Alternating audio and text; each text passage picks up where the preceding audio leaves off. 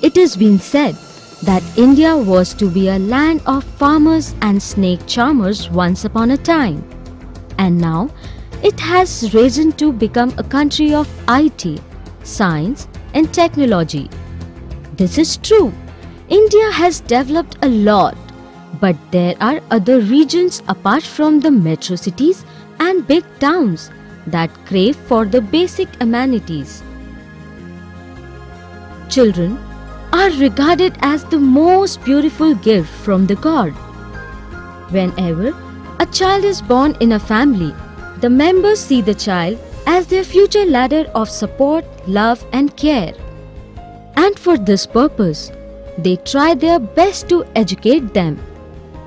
Education is the backbone of the country's progress too. It helps to strengthen the very fabric of nation and produce men of education, enlightenment and character. When we educate a child, we come up a step forward in this process. And when we educate a girl child, we come up a step forward to educate a future family. But there are number of such families that are deprived of even the basic physiological needs, needless to talk of literacy, education or nation building.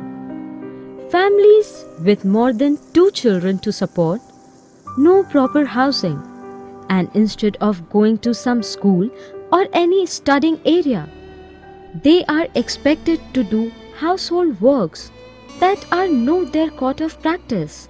They are even deprived of the basic nutrition they should get. This is a small village on the Mandideep road, Samardha in Bhopal. And this is a not so small family that reside here. We can see that the kids are busy in their studies. The parents also support them as much as they can. But things were not so easy before. Let's hear out from the head of the family. मैं सरकारी school में तो मेरे बच्चों की पढ़ाई हो ही नहीं रही थी, मान के चलिए बिल्कुल भी। मैं सोचा अपने पास में अवंतिका विद्या भवन खुला है, नया स्कूल है, वहाँ पर अपने बच्चों को मैंने एडमिट करवा दिया। वहाँ पर पूरी सुविधा मिल रही मेरे बच्चों को, किताब काफ़ी भी उनको फ्री मिल रही है, और बस का जो किराया भाड़ा जो कुछ भी नहीं लग रहा है मेरा, मान के चलिए सरकारी जैसे मेरे बच्चे पढ़ रहे हैं और बहुत अच्छे पढ़ रहे हैं मेरे बच्चे। And now his son wants to say something about the facilities that were not provided by the government school. पहले स्कूल की फीस भी नहीं दे पाते थे। जब से अवंतिका विद्या भवन स्कूल में आए हैं, हमको कोई परेशानी नहीं होती है और हमको पढ़ना भी आ गया है। बस फीस भी फ्री है और स्कूल फीस भी फ्री है। All these problems were considered by a dedicated society, Arpan, which attempted to create and generate a difference in the field of education and self-improvement by establishing a school, Awantika Vidya Bhavan, that teaches children from KG to 10th standard. Awantika Vidya Bhavan provides free educational facilities to the rural kids of the area. The school has grown from a primary school to a class 10 school serving over 300 students, and they propose to add one higher class every year. The best part of the school is that it does not in any way builds a burden on the manual labor class parents. All the facilities that are provided by the other equivalent private or government schools are here provided for no cost despite of limited facilities. The school fees, the transportation charges, the fund for books and stationery are provided free of cost. Parents do not have to pay a single penny from their tight pockets for their children's education. Urban society has attempted to deal with the education part of the children of this area in the most affordable and convenient manner. The students, despite of the bad roads and challenging climates, are able to reach the school on time. The bus facility provides the pick and drop facility right from the children's homes, so that they don't have to worry about their convenience and can carry on with their sole motives now, studies. But wait, it is not only studies that the kids do here. There's a proverb, all work and no play makes Jack a dull boy. Keeping this theory in mind, Awantika Vidya Bhavan also organizes frequent playway techniques for the overall personality development of the children. Games mold the national character and influence art and literature as well, as the legacy of the school is overall development of the child. Stress is laid that all students participate in different cultural and sports activities. Every festival is celebrated with a great joy.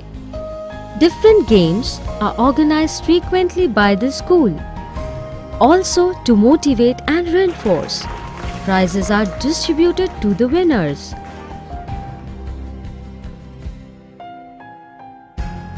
The main aim of the school is to provide free education to the rural population of 6 nearby villages: Bagroda, Bangrasia, Hamjara, Samri, Samardha, Dipadi and Liberty Colony.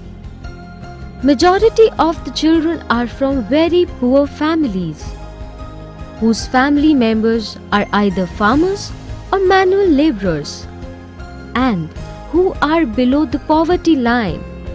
Let us know the main aim of the school from the director herself. The main aim of the school was to give education to the rural children and for the upliftment of this society. Mirja also tells us about the history of the school. When we started the school, we started school with 50 children, and now within 5 years the number of children have reached to 400, and most of the children are coming from government schools. They are leaving good schools and coming to our schools because here the education is free, and whereas the education is also very good.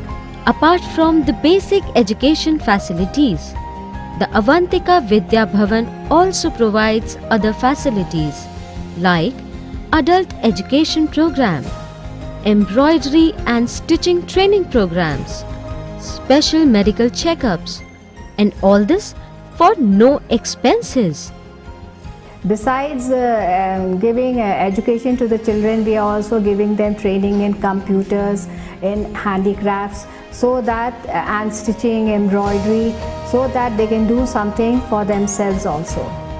Urban society, in order to make women independent, offers them classes in zari and zardozi work, sewing, stitching, after which they are given diploma degree by Usha International.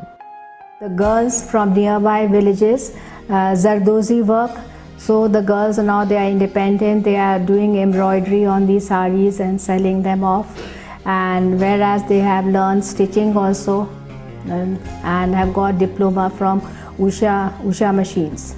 Since